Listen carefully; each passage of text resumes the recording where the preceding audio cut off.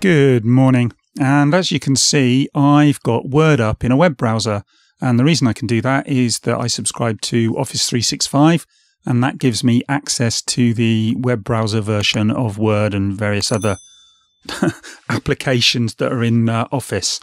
And as you can see, I'm moving the cursor around and I can type, and excuse my typing because I'm at a funny angle and I've got cables all over my keyboard.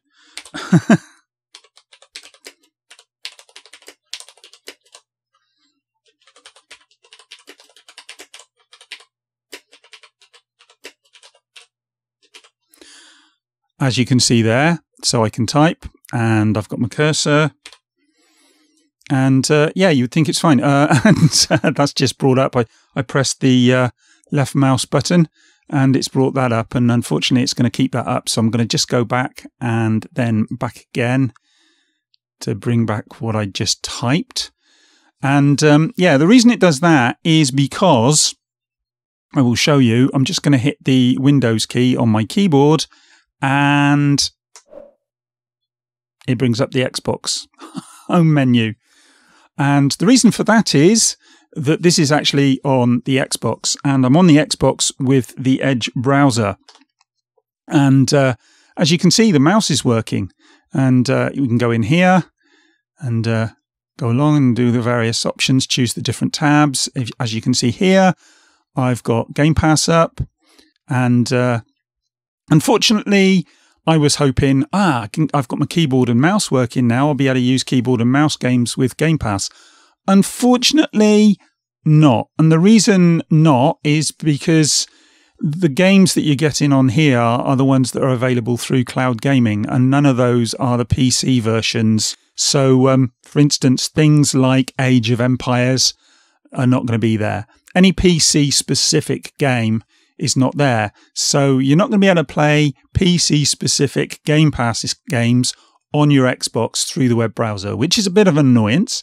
But if you subscribe to something like Google Stadia, then Google Stadia does support keyboard and mouse, and any games that support keyboard and mouse on there should work, because obviously this is supporting keyboard and mouse now in the Edge browser.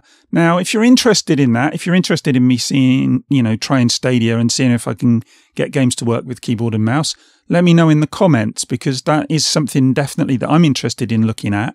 And I'd love to do it with GeForce Now as well.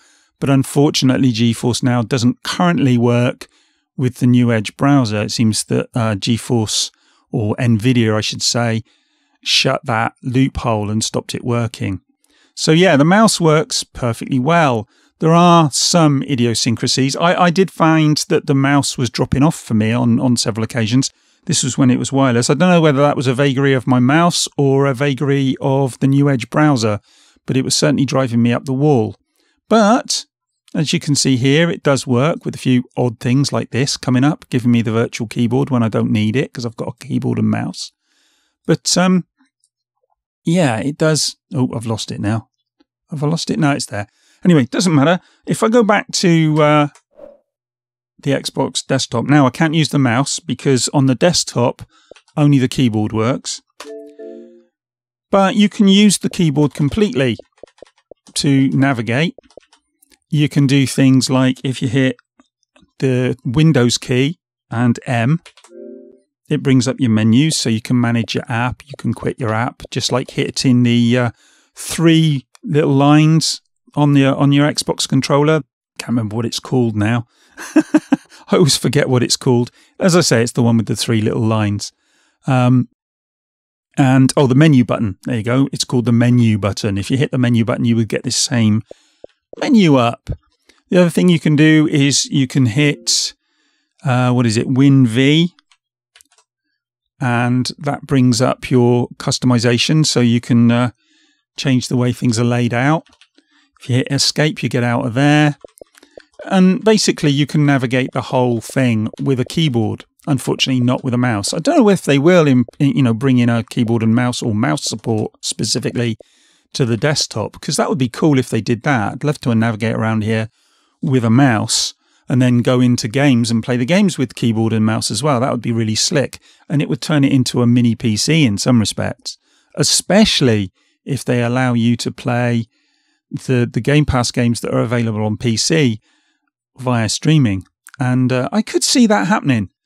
But anyway, look, I just wanted to go through this and talk about it a little bit today, because I do think this is rather interesting.